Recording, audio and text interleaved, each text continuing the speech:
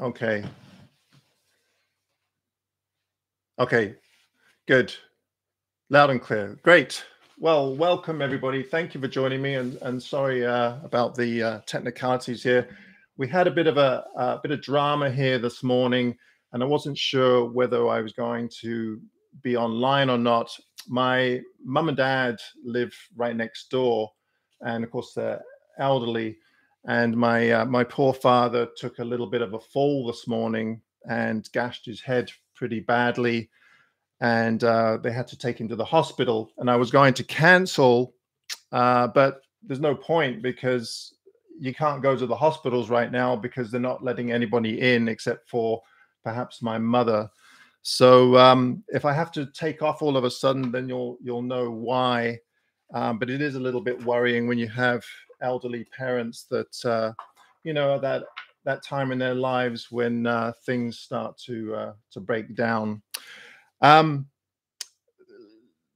Recently, photography wise, photography right now for me, and I gather for a lot of you, this time of year is not terribly inspiring.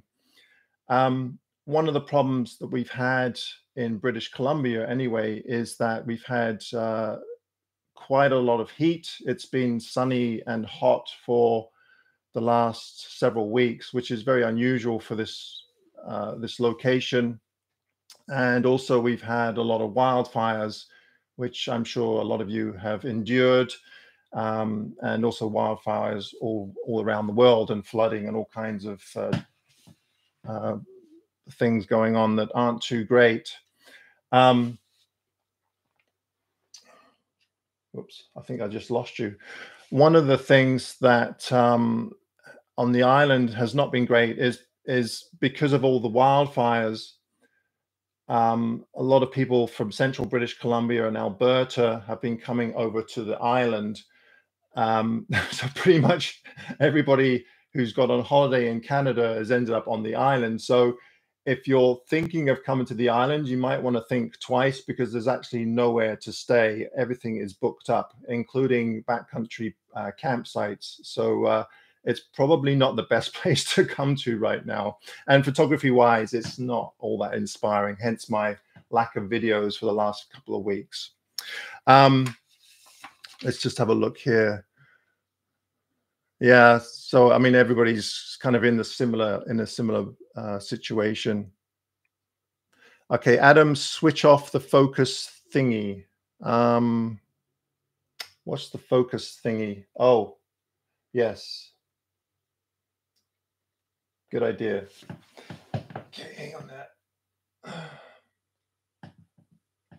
Oh, technology, I just love it. I've set up my my Fuji camera. Just one second there. I've set up my Fuji camera.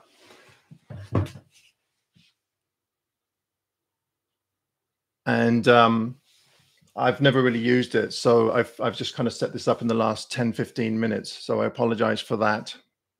Is that better? There we go. All right. Sorry about that. As you can tell, I've been taking photographs for a long time now, but I'm not actually that techie.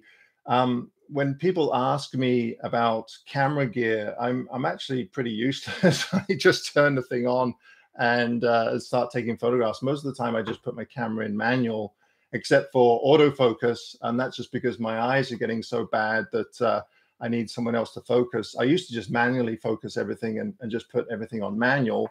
But lately I've been using more and more of the technology in these cameras because it just helps. So my true love is more to do with composition. The technical side of things, I'm pretty useless. So don't ask me any technical questions. I do have a number of questions here, so I thought I'd go through some of them, and hopefully I'll answer some questions on the computer here as well. So my first question, and this was the first question I got in the community page, Mark Heslington, he asked, when you run workshops, how honest are you with participants when it comes to the standard of their work? I'm not honest at all. I just butter them up and tell them how great they are. No. And then he says, and secondly, what do you think the main reasons are for photographers to attend workshops? Well, I'll answer the second part first. Um, to be honest with you, I haven't actually been doing workshops for that long. I set up my business for workshops, I guess it was 4 years ago. So the first year was a real flop. And that's when I started up the YouTube channel because I just had a hard time getting participants. And then the second year was really quite good because of YouTube. And then, of course, the third and fourth year, well, we haven't been running workshops at all because of COVID. Um, it was funny because when the first workshops that I did, I had a whole plan and I was going to take people through a whole kind of set of things that I wanted to show them. But some people just turned off and actually some people just decided to go for a walk and do something else. It could have been because I was just boring. But what I'm finding is that a lot of people that come on the workshops that I've been doing anyway is primarily to hang out with other photographers. I think there are a lot of people out there that'll have a spouse or friends that they're not really into photography. So they just want to immerse themselves in photography. And that's probably one of the best ways to do it because you're basically with like-minded people and you're just spending a weekend or a whole week talking and immersing yourself in photography. And I think not everybody, but I think that's why a lot of people take photography workshops or go on tours. When it comes to how honest I am with participants, I haven't really had a lot of opportunity to go through the whole, you make the image, then you process it, and then we critique them. Most of the workshops I've done have been weekends, so you just don't have time to do that. But I try to be honest. I mean, the thing is with critiquing is that you want to be honest, but you don't want to be so brutal that you put people off at the same time. I've noticed that can kind of happen online. People obviously have their own opinion about things. And when someone's just starting out and you're really brutal with them, then it kind of turns them off a little bit. So what I tend to do is try to find the things that I like about an image. And then I'll go into the things that perhaps I don't like or could be, improved upon. So I hope that answers your question. And then Dave McDonald's, he asked a question, do I have any thoughts regarding composition in chaotic scenes? I'd greatly appreciate your sharing any things that come to mind. A lot of the stuff I've covered in my videos about chaotic scenes, especially woodland, I think the key for me anyway is to go with an open mind, don't have any expectations, and then just look for very small specific scenes within the larger scene. So if I see perhaps a piece of light that's hitting a specific tree, or maybe a branch that's gnarly and it's different than the rest of the trees, then I'll concentrate on that and just try to just really simplify it and just concentrate on that one element rather than trying to concentrate on the whole chaotic scene, if that makes sense. It's not that easy. It definitely isn't easy. And of course, the more chaotic a scene is, the harder it is. So it does take practice. And obviously, I've been doing photography for a long time now. So like any profession, whether you're a plumber, electrician, or whatever, some of these things after a while become second nature. And so that certainly helps is time in the field. Let me just have a look in here. Okay. Yeah, so I hope that answers your question a little bit. Practice, practice, practice. Thomas Hartman, what keeps you going after so many years? How do you maintain the interest in making art? What is your practice when it comes to feeling burnt out? And how do I navigate myself back on track? Well, this is a prime example right now. And this usually happens to me every year. I'm not really that inspired about photography right now. partly because of the weather and just the light hasn't been great, and it's the summer. But I don't fret over it. I'll just go and do something else. I mean, luckily I have my van right now that I've been spending lots of time on, so that gives me another outlet. Sometimes it helps if you just do something totally different and not fuss about whether you're going to ever go back on track again, because eventually you will do. I always look forward to the fall.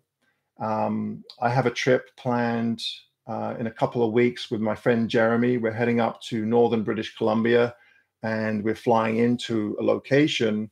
So I'm really excited about that and the possibilities. And also just the fall, I find is my best time of year. And I'm sure a lot of you will agree that fall and spring tend to be the best times for photography. Winter is good as well, especially if you get a lot of snow. So yeah, I don't fuss over it too much. It's just part of the creative process. I mean, I don't think anybody can be inspired all the time. You have to take a break and do other things, I think.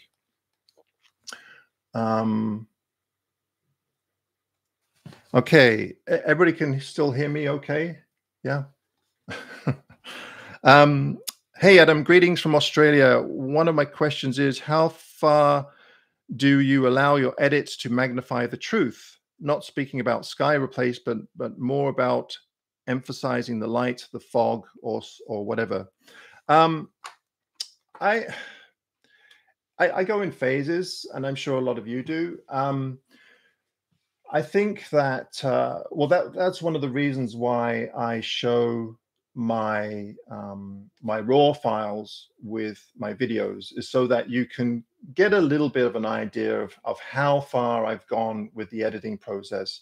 Sometimes I don't do any editing. I just add a little bit of contrast, perhaps saturation, and that's it. And then other times I can see a little bit more potential, so I'll spend more time on it. I might do a lot more burning, dodging, and just a little bit in enhancement. Sometimes I will add dehaze, except the other way. I'll haze it a little bit to add a little bit of atmospheric fog. Sometimes I'll add some Gaussian blur just to make it look a bit more atmospheric. So I don't have a problem with that. And I don't have a problem with manipulating images all out. I think it depends on what the context is and what you're trying to do with that photograph. Unfortunately for me, when it comes to nature photography, I think I have a bit of a, I think I owe it to my audience. This is how I feel, is to show them how nature really is, right? Rather than trying to juice it up and make it look much better than it really is.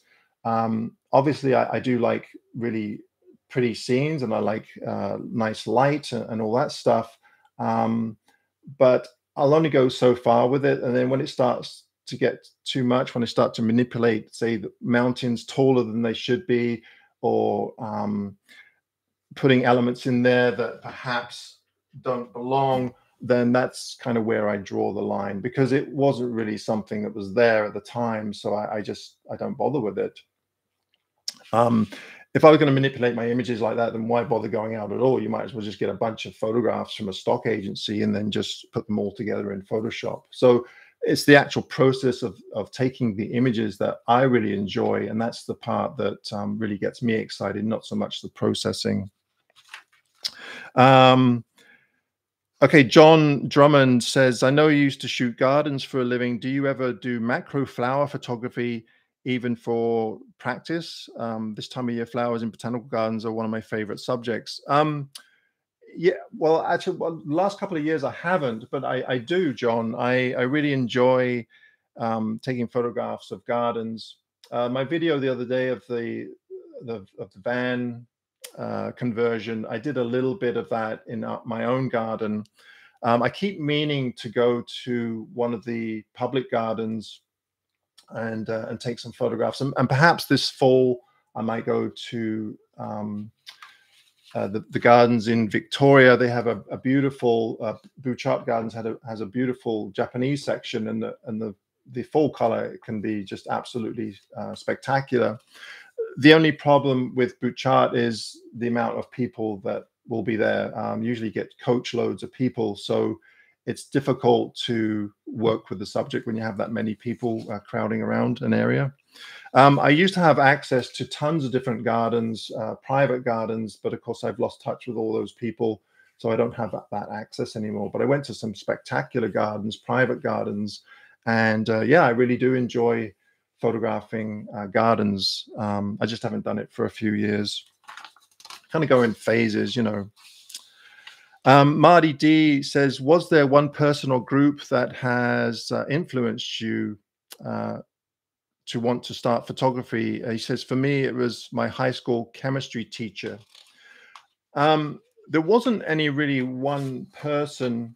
I've always been interested in the outdoors. And actually, the thing that really got me interested in the outdoors was the Boy Scouts. When I lived in the UK, we lived in central England, so there wasn't an awful lot of mountains or areas to hike. It was pretty much a suburb of London. But I was very much involved in the Scouts, and we had some amazing leaders. And of course, we went up to the Lake District quite often, and we went to Wales and the Peak District. And it was those leaders that really got me into the outdoors, because my parents and my brothers aren't into the outdoors at all. And then eventually my older brother and I, we got into rock climbing, and I joined the Milton Keynes Rock Climbing Club when I was 13. And there was a guy there that used to take me out up to the Peak District. And when I think back, you know, thinking, wow, this guy, you know, he was in his 20s and he's taking this 13-year-old out to go climbing. So I was really, really lucky. And then from there, when I moved to Canada, obviously on my climbing trips, I used to take photographs. I thought I was Galen Rowell, but obviously I wasn't. And then that kind of eventually I got more and more into the photography part of it and less into the climbing. The one person or the book that got me really into photography was a book by a nature photographer named John Shaw, who's still around today. He had a book out back in the 80s about nature photography, and I was just blown away by the quality and how sharp his images were. So that kind of got the juices flowing, and that's how I originally got into it, and then it just kind of stemmed from there. Hello, everybody. Next question, Valdir Hobus. I hope I'm pronouncing your name right. Hello, Adam. I got your book this week. Thank you very much. My question, what are your sources of inspiration? Any tips for composition? Okay, so this is kind of along the line of the other question I got about chaotic forest photography. Yeah, I mean, the only tips I can really give you for chaotic scenes is just to practice. And if you see something out of the corner of your eye that attracts you, then try to think to yourself, okay, well, what is it about this object that I really like? And then from there, try to concentrate on those elements that you like, and just add things that either add to the photograph, or if it distracts from the photograph, then try to compose it so they're not in the frame. Usually simpler is better, but of course in chaotic scenes or forest scenes, that's not always that easy. For those of you that, a lot of you probably already watch Simon Baxter's channel. Simon is amazing at composition in the forest, and in many ways, I think him and I kind of look for the same types of things. Rather than looking at, say, a tree as a tree, look at it as shapes and patterns, and try to work it as a pattern and in your composition, rather than, well, this is a tree or this is a leaf. Just try and look at the shapes that it's creating and then go from there. I know that Simon looks at trees as characters, and I'm sure that helps with his composition and how those characters interact with one another.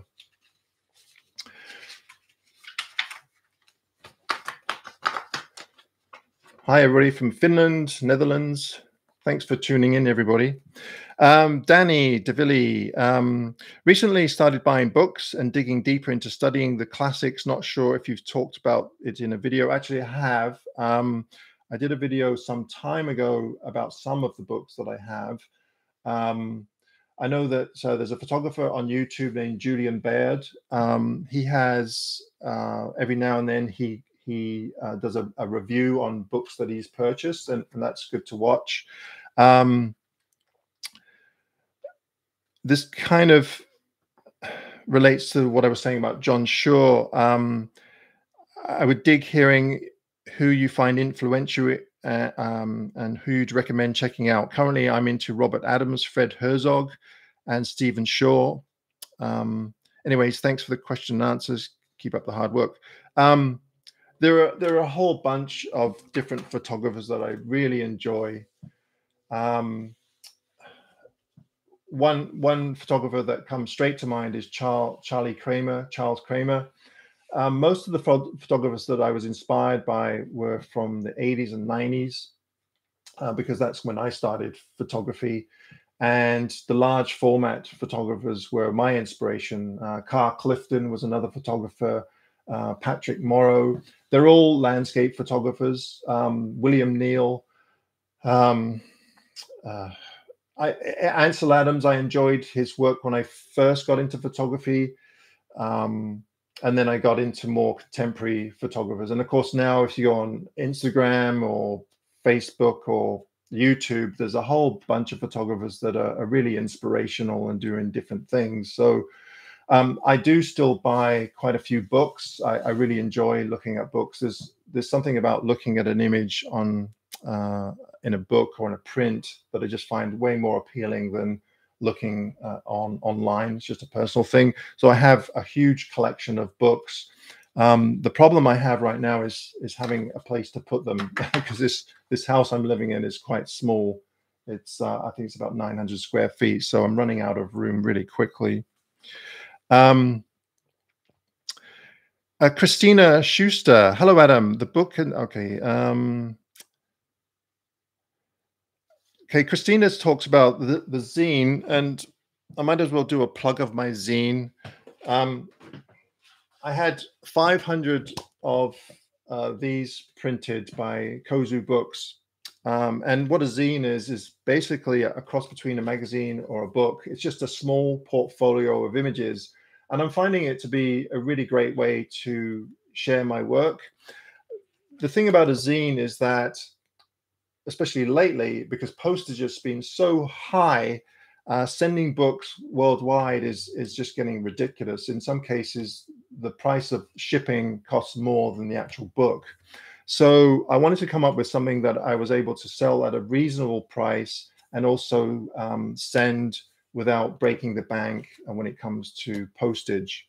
So it's a portfolio of 30 or so images. And this one happens to be from a trip that I took this past fall with my friend Jeremy in the Canadian Rockies. We just had an amazing time.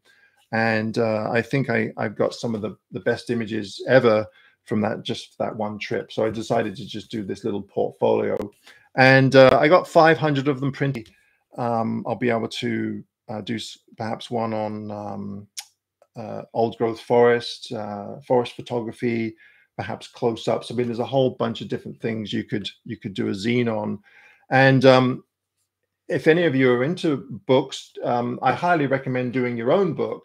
When I first started photography, I would get my images published in little books like Blurb. I think Blurb, a company called Blurb, did one, or do self-publishing. They are quite pricey, but it's a great way to publish your own work, especially if you're just showing it to family and friends. I'd highly recommend it. So if you are interested in one of these, I'll leave a link down below. Anyway. So, sorry, Christina's question was, how do you manage with pictures that when viewed on the monitor do not meet your expectations or that you do not like? Do you keep such photos, delete them, or do you assess them again at a later point in time? most of the images I keep. I really need to delete a lot of the images. I think on my hard drives right now, I have probably about 80,000 images. Out of those 80,000, I probably have about 200 or 300 that I look at regularly. So I really need to delete them. I go back to them. Some of my older images, some of the old raw files, I'll try to rework them. Because, you know, as time goes on, I learn new techniques in Photoshop or Lightroom, and sometimes I can, you know, bring out the best out of a otherwise not so great image. And now and then I'll find gems that I really like that perhaps I didn't think of before. So I do keep them. I mean, of course, there's times when I'll bring up an image on a monitor and it's not as good as what I thought it was going to be, but that's just part of the learning process and part of the creativity. Generally speaking, I don't actually shoot a lot of photos. I'll usually find one or two compositions, and then I'll just stick with that composition and just move in increments. And usually those increments, when you look at them side by side, they don't really make a huge difference. But yeah, like if I go out, say this evening, I'd probably try one or two compositions and then just stick with them rather than try to run around taking tons of pictures. John H. Pettigrew, Adam, have you had issues with worming? Well, that's a bit personal. With Fujifilm. I shot Nikon for about 40 years and switched to Fujifilm a couple of years ago, but I see worming, especially on images with trees. I love the Fuji, but this puts me off. I'll be totally honest with you, John. If there is worming, I'm not seeing it. I use Lightroom and Photoshop. I know that if you use Capture One, it's probably better for the Fuji files. The reason why I'm not using Capture One is because I just didn't want to have to learn another program. It's taken me so long to learn Lightroom and Photoshop that I just stick with them. I haven't noticed worming. If it is there, then I'm just not seeing it. Plus, I mean, I'm not sure what magnification you're seeing this worming, but you got to remember that if you're looking at an image at 100%, rarely are you going to blow it out that big where you're going to notice that kind of thing. Now, having said that, I know that a lot of people have complained about this worming, but I just can't see it. So I must be missing something. I'm just seeing if anybody else noticed worming in their Fuji files. I know that Capture One addresses it really well, and Fuji kind of goes well with Capture One. But yeah, I just haven't noticed it that much. Lightroom's latest update had a deworm tool for Fuji sensors, cleans up everything and makes it normal like other Bayer sensor files. Yes. Nice Bike Mate says XT4, I get worming in Lightroom. Okay. Patrick says, nope, use the GFX 50R with Capture One, but no issues. Well, that's the other thing. I am using a medium format camera, so maybe it's different. I'm using the GFX 100. I do have an XT4, which I'm actually filming this with right now, but I just use it mostly for video. So that might be the reason why I can't see it. Maybe it just doesn't show up with that the GFX system. Patrick says he uses the GFX 50R with Capture One, but no issues.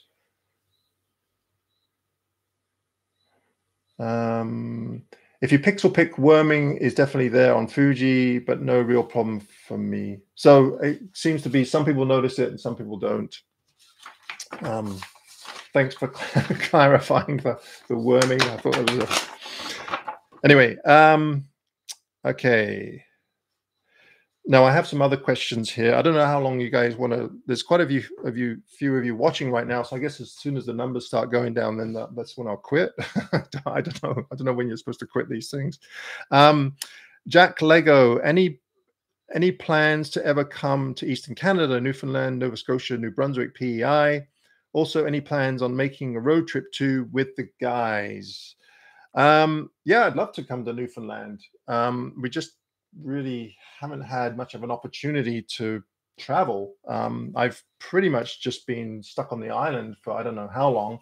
I went to the Rockies several weeks ago. I had a client, one-to-one, and we went to the Rockies. The light was not great, but we did manage to come away with some half decent images. But other than that, I haven't really left the island. So yeah, I'd love to. I mean, there's places in the States I'd love to go to. I do have a trip planned to Scotland in November. Hopefully, who knows? My younger brother, he lives in Nova Scotia, not far from Peggy's Cove, which I've been to quite a few times. I mean, it's a beautiful province. I've never been to New Brunswick. I have been to PEI. Newfoundland, I've never been to, but I'd love to go. So yes, it's in the plans at some point. Road trip 2 with the guys. I don't know. We all seem to have our own kind of things going on. And of course, with COVID, I mean, we were lucky to get the first trip in because it kind of, that's when COVID started, right just as we finished the road trip. And we were in Las Vegas. And actually, I was supposed to be flying to China from Las Vegas. And of course, that's when that trip got canceled. And ever since then, we've talked about doing another kind of version, but I'm not sure that everybody's on board. We will do something at some point, but I guess we're just waiting for when we can all travel again. Because, you know, part of the problem is that Tom is in the UK, and then, you know, Gavin, well, he's just down the road from me. But then Nick is in the States, so we're kind of spread out a little bit. So it's hard to get together and do anything. I'm sure we'll get together at some point. Let's see. Ben Crawford says, my question is, how do you plan to go away for landscape photography? Like, what apps or website do you use? You'll probably be really surprised when I say I don't use anything. I'm pretty bad when it comes to organizing anything. Obviously, if I'm going to travel abroad, then I'll usually just look online and see what's in that area. But locally, I've tried using some of these apps like Photo Pills and stuff like that, but I just can't get into them. I'm sure they're very helpful. But I don't know. I just like to show up to an area and just go and see what I can find. And that's the fun part for me.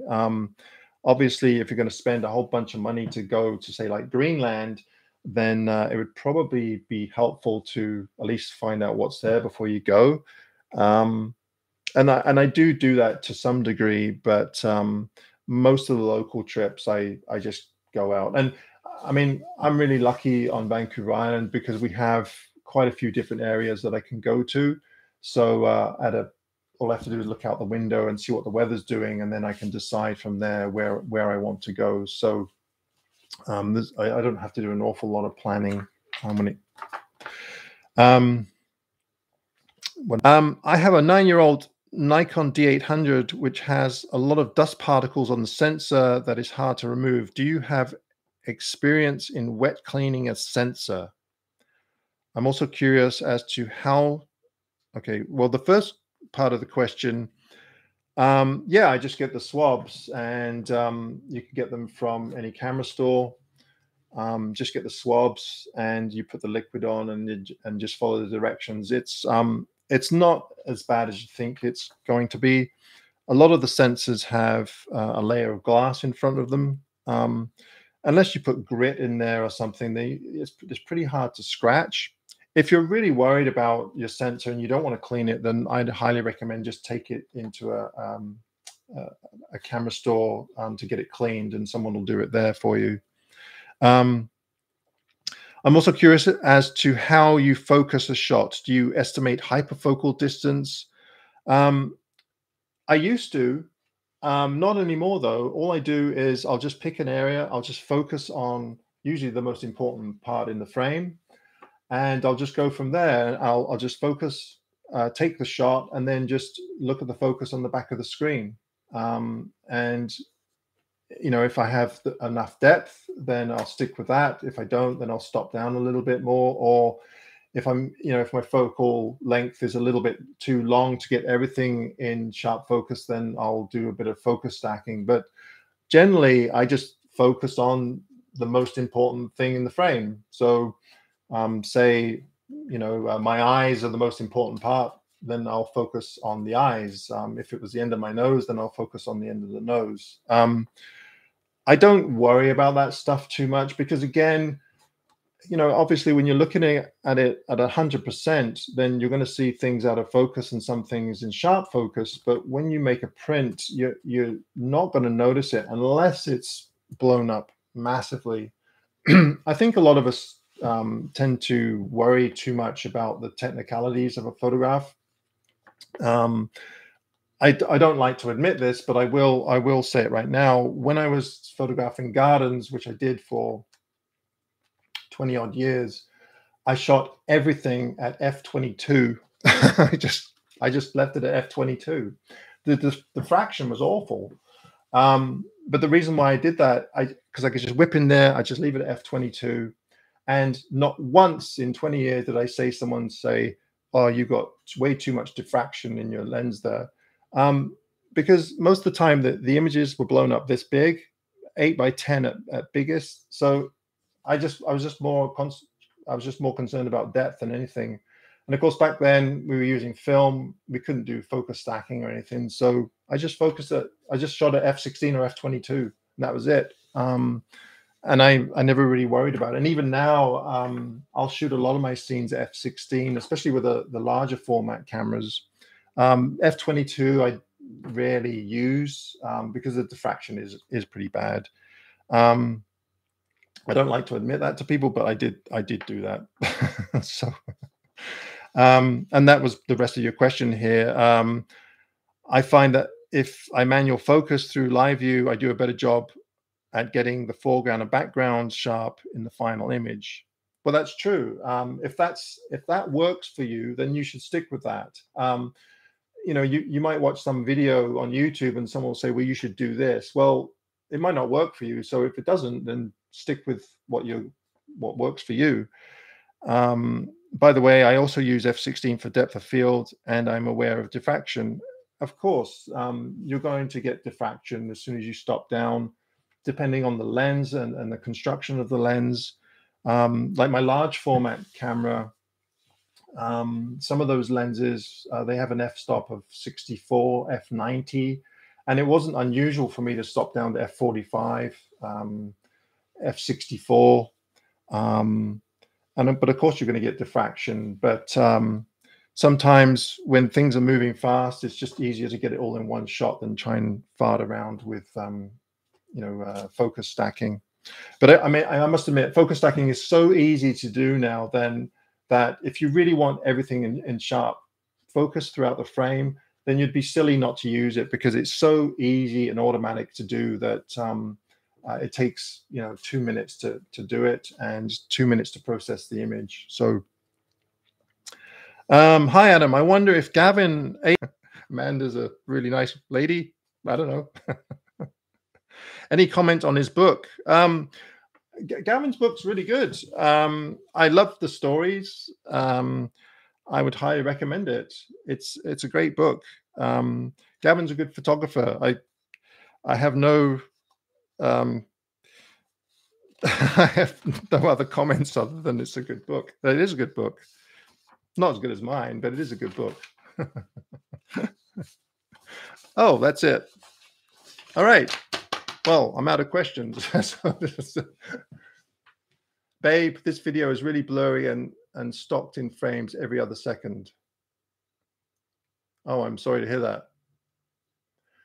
Astro doesn't really have a nice light.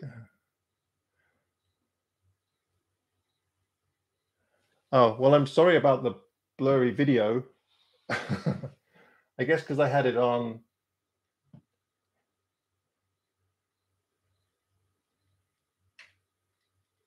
maybe if I try and manual focus, but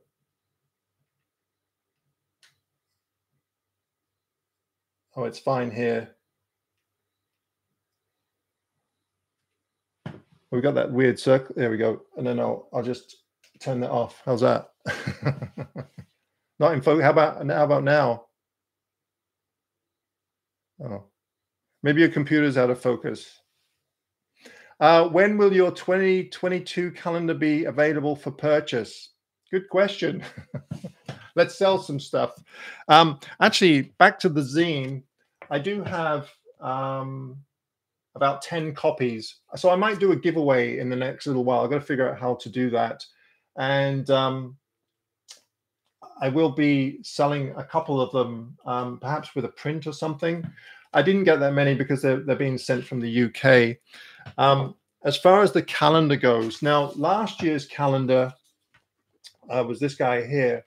And for those of you that picked up a copy, I mean, I know it's my calendar, but the print quality was absolutely fantastic.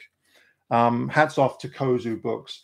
The problem with this calendar is that it was, again, expensive to produce and expensive to send. I think Kozu were charging, I think it was 24 pounds plus shipping. So that's a really expensive calendar. But what I'm doing this year is, this year the calendar is going to be this size, but the same print quality, again, to try and keep the costs down a little bit. And also I'm trying to work with Photo Speed paper in the UK, and we might be supplying everybody that purchases a calendar with an original print. I'm not sure, we haven't worked out the details yet, but stay tuned for that. If I do get calendars printed, I'll probably get about 500 printed.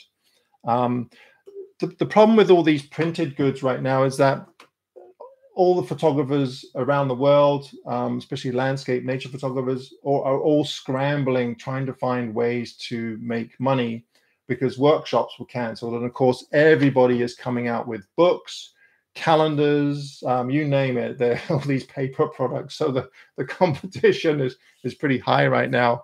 But I will be producing a calendar, and it should, hopefully an announcement will come out in the next little while. Oh, someone bought a calendar and spilled coffee all over it. I'm so sorry to hear that. I'll send you another one, but I've only got one. So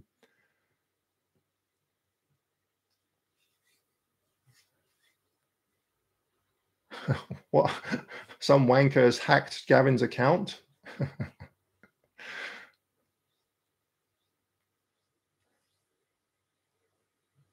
I have yeah, Victoria says, I have so many calendars from the F4 group. Yeah, you probably got one from Nick and Tom and mine. I don't think Gavin came up.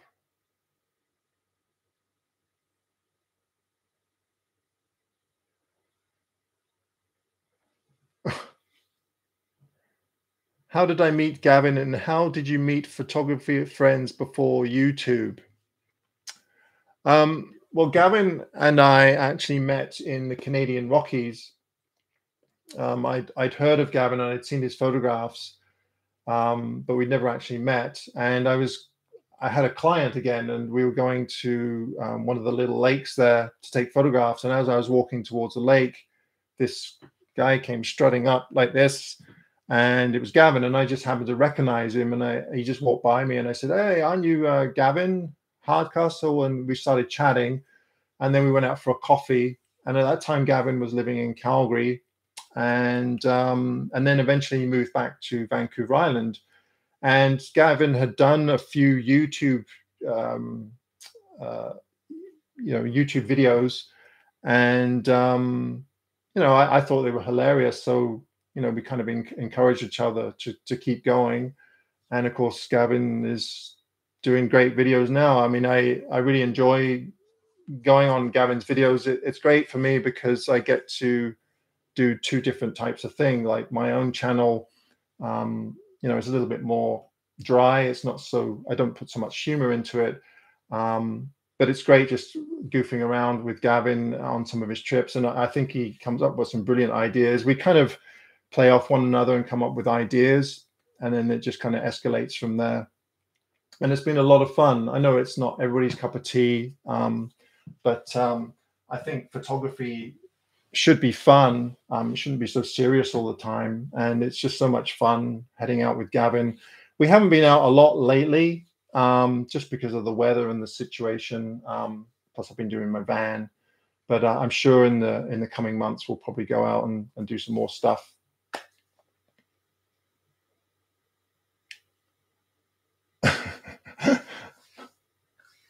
The perfect odd couple. You need to gift Gavin a Fuji.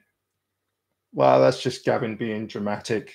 I told him he should have got a Fuji a long time ago, but you know, these guys with these Sonys.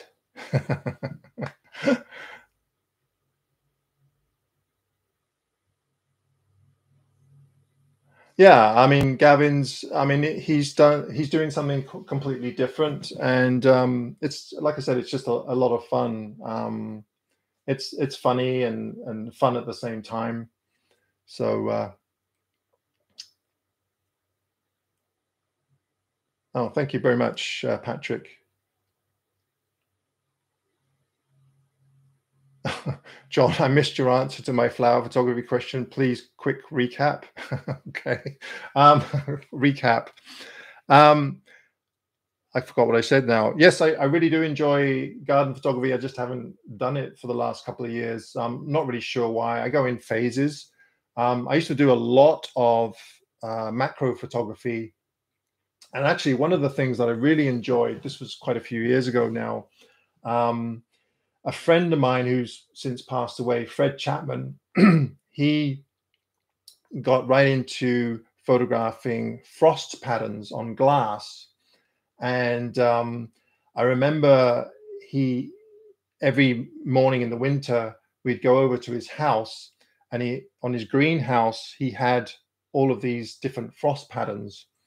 And so I kept going over, and then there'd be 3 or 4 of us going over there. And then it got to the point where we started bringing out external lights and gels. And then at one point, we'd see these beautiful patterns on the top of his greenhouse. So I asked Fred if I could start taking his greenhouse apart, and we take the panes of glass out and then put them on sawhorses and set them up so we got the best light. And it was just a fantastic opportunity. And we just got right into it. And ever since then, I haven't done any more of that. So I'd love to do more of that kind of stuff. You know, you just kind of go in phases. Like in the spring, I was right into the old growth forest because of what's going on in our forests. And I just really enjoyed it at that time, because my videos started to get a little bit dull because I was doing old growth forests every week. But that's what I was enjoying at that time. And then lately I've been doing a little bit more coastal stuff with the sandstone. So I'll tend to get into something and then concentrate on it for a little while, and then I'll kind of fall out of it and get into something else. And for me, that really keeps the nature photography interesting. I really take my hat off to people like Simon Baxter, who is just full on trees all the time. I mean, that for me, that would be really hard to do, is just dedicate everything to that one subject. I can see why he does it, but for me, that would be difficult. How do I pick which image to enter in a competition? Well, I only pick the ones that are going to win. It's pretty obvious, isn't it? I think the best thing to do for me, I've entered a lot of contests in the past, and I've had good luck with them. I'll look at past year's winners, and I'll see what kind of quality they are. And then you have to take a real honest look at your own photographs, and even get other people to look at them and say, okay, I think this is a great photograph, but what do you think? And really, if someone critiques it, don't get angry at them if they say, well, I think it's rubbish.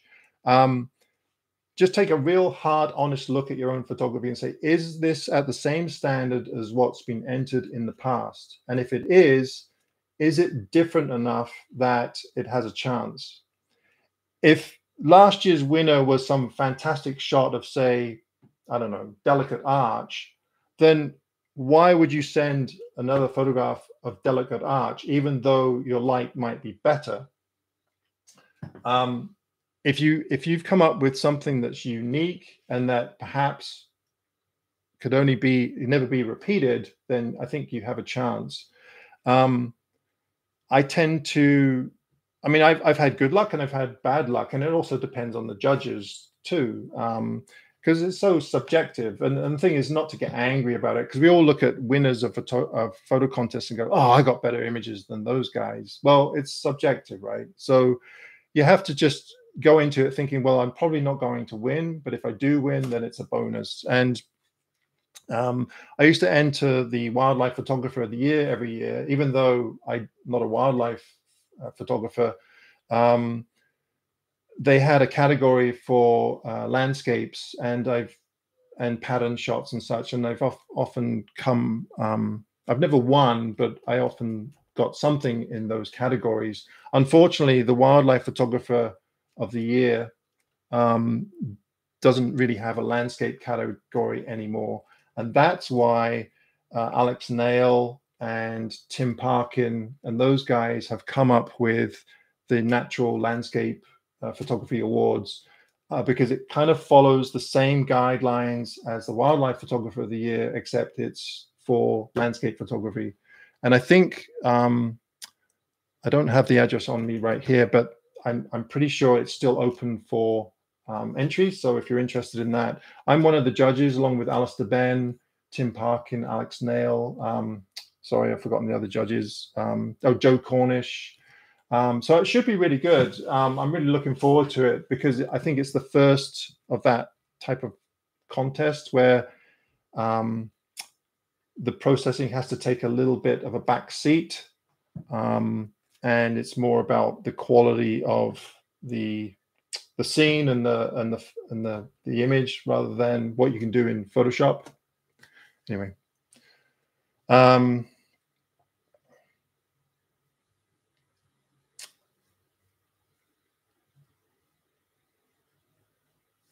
workshop in Scotland. Someone's asking about preparedness for a location that I covered this a little bit earlier. I'm not terribly organized, so I don't really prepare for trips unless it's somewhere abroad. Most of the trips I do, I just go with no expectations. I just go out with a camera and just start looking around. Alistair who? Alistair Benn.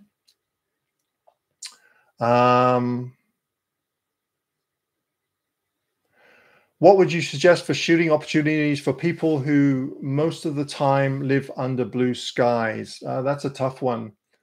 Astro, that's a tough one. I've really been struggling.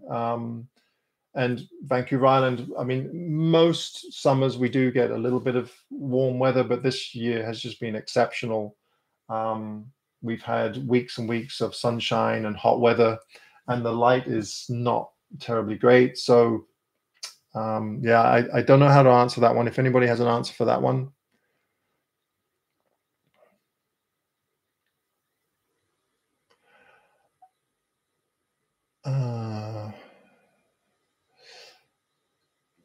Appalachian Mountains. Yeah, I'd love to go to the Appalachians.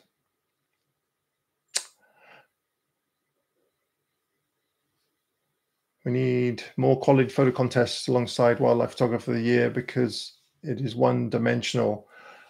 Well, that's the hope with this contest. I mean, it's the first year, so I'm sure there'll be some growing pains with it. Obviously, there has to be some kind of processing. We can't just, I mean, all of my images are processed, so you can't really get away with it. But I tend to agree, and it's not a negative stance, but most of the contests, even the International Landscape Photographer of the Year, I've noticed that Um, Many of the images are very much digitally enhanced. I know that in the Pano Awards, the Epson Pano Awards, very digital, heavy-handed with the digital side, and that's, I don't have a problem with it. But I don't know, for me, it kind of takes away from the art of actual going out and taking photographs, like looking for great light and looking for great composition. For me, that's the enjoyment in photography, is those moments when you capture that light or that moment rather than creating it later in a program. But some people like to do that, so that's fine too.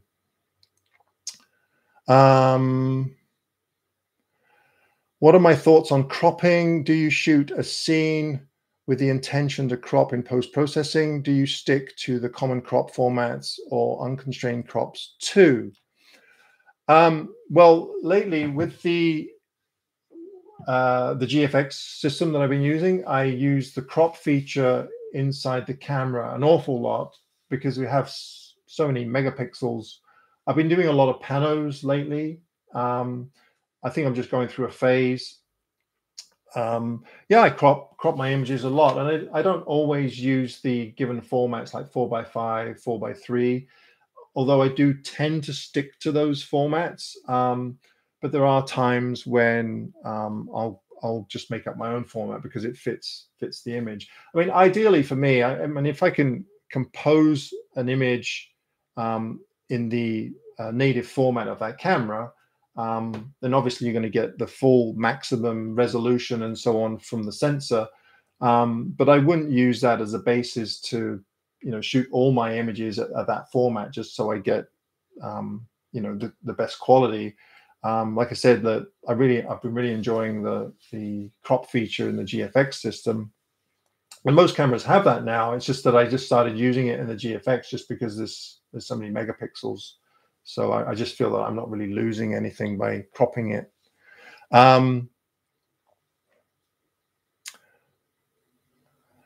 about a trip to Norway? Yeah, I've never been to Norway. I mean, there's lots of places I'd love to go. Most of it is time and obviously money.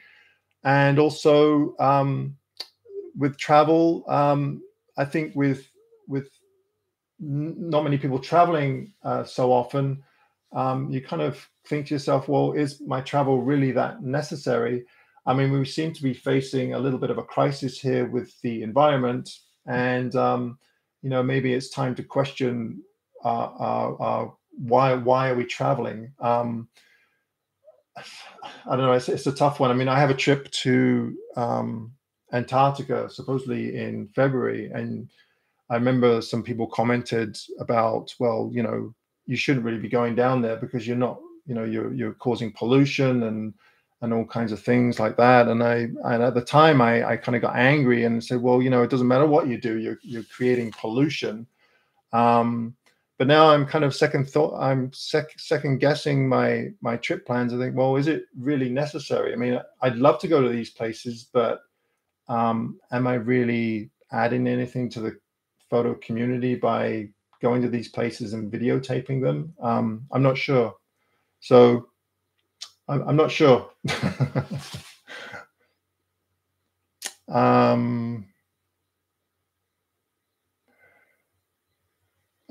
Must visit India. Yeah, I'd love to visit India. What are my thoughts on NFTs? Well, that's we're going to open up a whole can of worms here. I've been looking into NFTs actually, and I know that a few photographers have started selling NFTs. I'm still trying to grasp what they are and how they, how they produced and so on. I know that a few of my friends have started selling NFTs. The big problem with NFTs is that my understanding is that they use a huge amount of energy to produce. And I mean, not just a little bit, but a huge amount. Now, I know Gavin sent me a couple of articles that were more on the positive side. And then, of course, there's articles about how much energy they use. I think at this point, personally, I'm probably not going to get into the NFTs, um, just because of the energy use. I think at some point they will find another way to do it that doesn't use so much energy. Um, I think it's a brilliant idea for artists, because finally artists are able to make money. And let's face it, there are a lot of starving artists out there, including photographers. Believe it or not, just because I'm a YouTuber doesn't mean to say I make a ton of money. Unfortunately, if you want to do this for a living, then you do have to make money. And if you start traveling, then you have to make more money. But then you have to kind of question yourself, well, how much money do I actually need? Do I want to be rich, or do I want to make just enough to make a living and get by? But the NFTs, I don't know, it's still up in the air. I know some people are dead against them, and I've seen a couple of posts on Instagram, people getting really upset about photographers using or selling NFTs. I'm not sure. I know there was one guy got upset for Tom for selling NFTs. I don't think that was really fair. Anyway, yeah, for now, I think I'm just going to leave it and see where it progresses, and hopefully they find a way to create them without using burning trucks and truckloads of coal to produce them. Video is cutting out for a few seconds every 5 minutes. Yeah, I think it's my camera. Anyway. Yeah, sorry, NFTs are non-fungible tokens. I still haven't wrapped my head around them because they're a little weird. Personally, I would rather have a print, but never fart twice. No, non-fungible tokens. It's a digital rendition of your art, but it's made so that whoever you sell it to actually owns that image outright. It's kind of a weird concept, and I'm having a hard time wrapping my head around it. But once they buy it, they own it. They own that. It could be anything. It could be music. Could be a video file, a GIF. It could be anything. It's a weird thing to wrap your head around, but you should look it up. It's quite interesting. Yeah, Larry says, call me old school. I'd rather have a traditional print hanging on my wall. I agree, Larry. But if you go on Instagram, there are some places that sell NFTs, and most of them are little digital files or digital art. And actually, some of them are really cool to watch. So I don't know. Maybe it's a great way to sell that kind of art.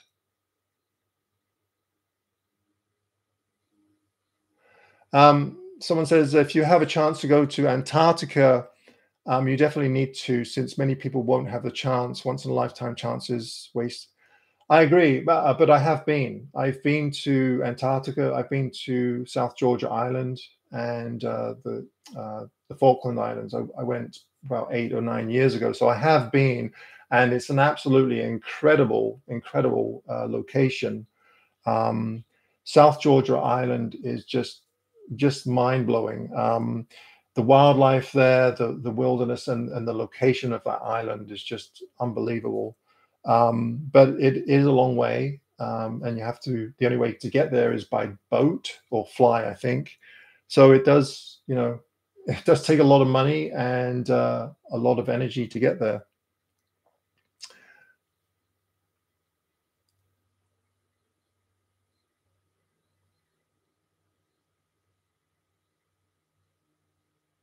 Hello from Northern Ireland. Hello. Are my overseas trips sponsored? No, they're not. Most of them are workshop related, so that's how I end up going there.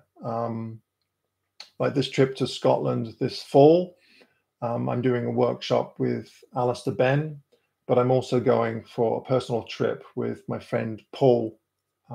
Paul and I are going away for a week in his camper, and then at the end of that week, I have the workshop with Alistair. So that's how I'm able to kind of mix them up as trips. If you sell an NFT, can the buyer reproduce the image and sell prints from it? You know what, John? I have no idea. I don't know. I don't know how all that works. I'm guessing they can. They can. I think what happens is someone will buy an NFT and then a lot of investors are buying them. And then if they sell them again, then the artist gets 10% of what they've sold them for. So you continually make money off of that image. That's my understanding anyway. I know some photographers have done really well out of them. But some of the NFTs are selling for just absolutely incredible amounts of money. I guess it's some ways, a different way of investing for some people. I'm not sure. It's kind of a weird concept, but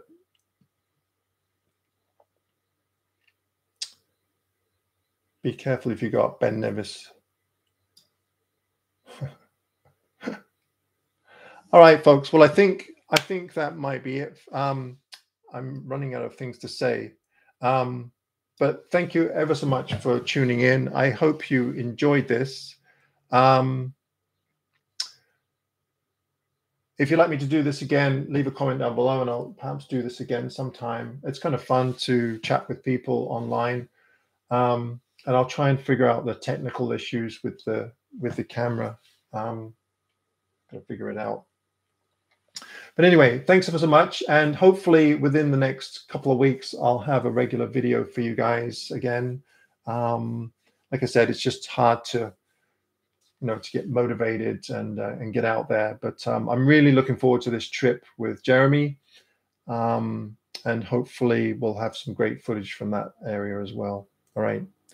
So don't forget, if you're interested in my my stuff, check out my book, Quiet Light, and the zine and the calendar is coming out. So keep an eye out for those.